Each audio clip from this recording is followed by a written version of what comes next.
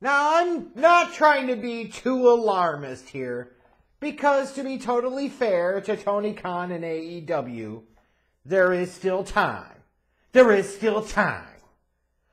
But I look at the watch that I'm not wearing, I look at the clock on the wall with the date on it, and I say, it's probably time to start getting to work here. All In is less than a month away, and this is shaping up to be the show of shows for AEW. I certainly argue that AEW-wise, equivalent to WWE, if you want to look at it from that perspective, that All In show has a chance to be their WrestleMania 3 moment. It really does.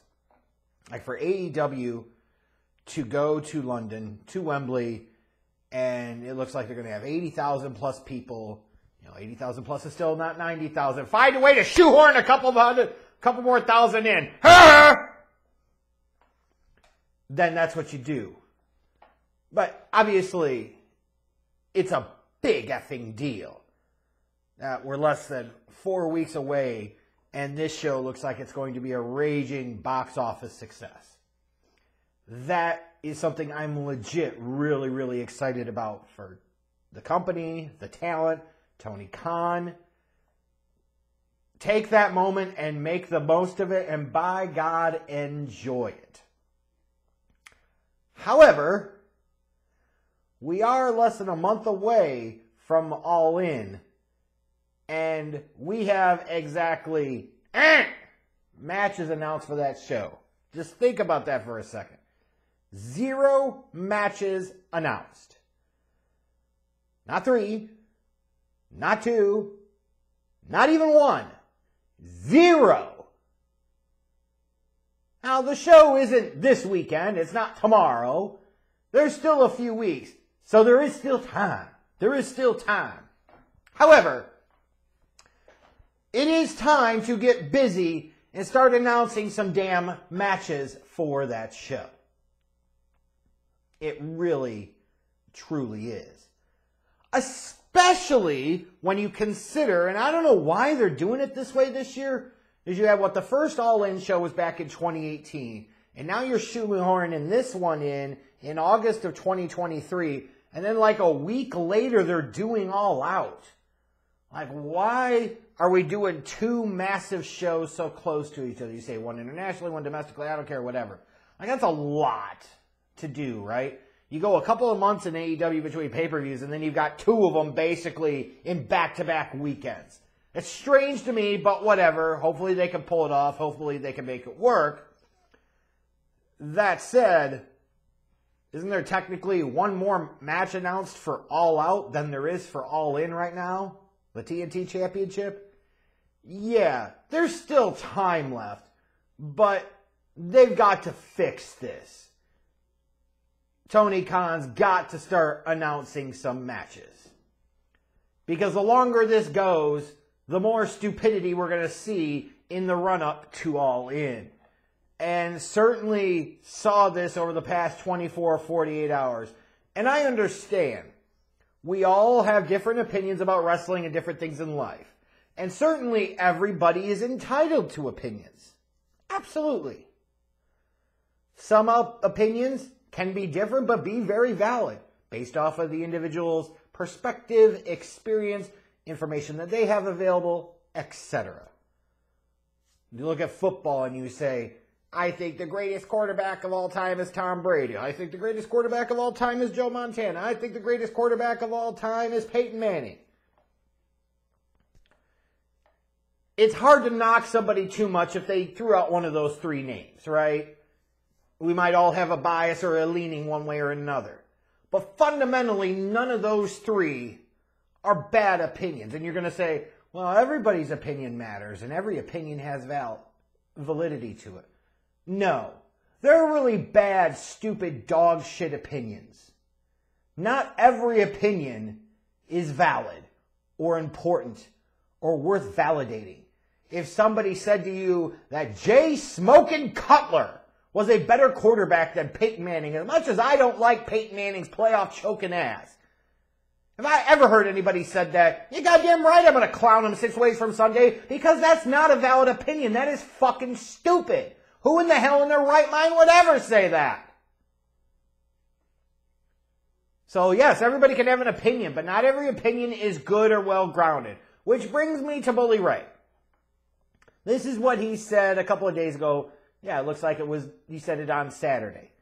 He said, in my opinion, if I had a show that's still a month away with 77,000 tickets sold distributed, I wouldn't announce one match, not a single one.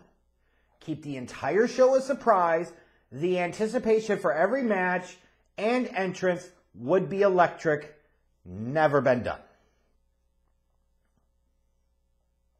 You know, this is exactly why, Bully Ray, respectfully, nobody would want you involved with booking a show trying to draw 70+ thousand damn people. Because this right here is one of the dumbest opinions I have heard in quite some time. Respectfully. I understand you're going, it's never been done. It's never been tried. And in an industry like professional wrestling, where so many of the things that we see are repetitive, where so many things have been done before, there is a certain type of appeal where you get that rare fleeting moment of hope that something truly is unique and original. That's fine. But connect the dots. La, la, la, la. There is a reason that nobody's ever done this before. Because it is stupid. One thing, we don't know, like how many, ticket sellers, ticket scalpers, whatever you want to call them, bought tickets to All In and are still trying to sell those. And one way to incentivize people to go buy those tickets to actually fill the stadium is to tell them what matches to be anticipating, who they can see featured on the goddamn card.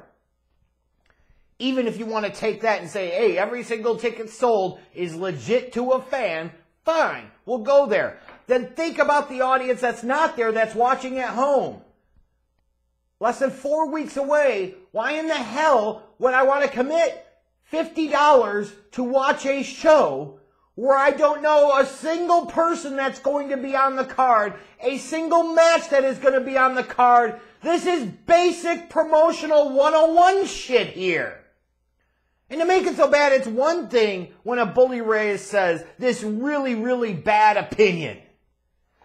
Because Bully Ray has a platform and he has decades of experience, which gives him a certain level of credibility that, frankly, in some ways he's earned. Some of his ideas are dog shit, but not every idea from everybody can be a winner. I have bad ideas, everybody has bad ideas. But the fact that this came from Bully Ray with the platform that he has meant that other fans were parroting this and starting to put this shit out there into the universe. No!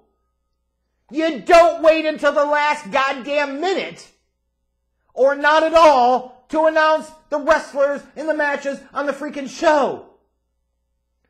Again, it's not just about the tickets you sell there. You also want to maximize the pay-per-view revenue you could get.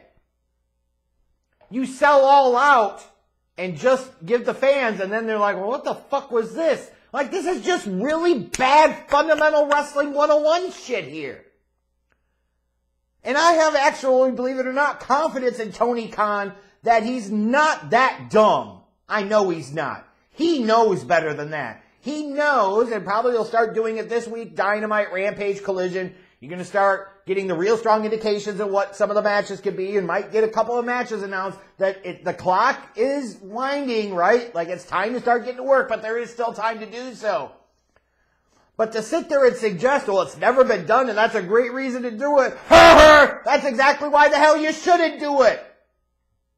Sometimes the reason something's never been done is because it's really dumb. You've never had somebody on a wrestling pay-per-view that I can recall go into the middle of the ring, drop trowel, and just drop a huge hulk of crap in the middle of it. You could say, well, that's never been done. The fans will never see it coming. But that doesn't mean that makes for good business. I think Tony Khan is smarter than what Bully Ray is putting out there as his opinion, frankly. But it is time to get to work. When the hell are we going to start finding out what some of the matches are going to be? The show's only a few weeks away, for God's sakes. Not to mention the fact you got All Out the next week.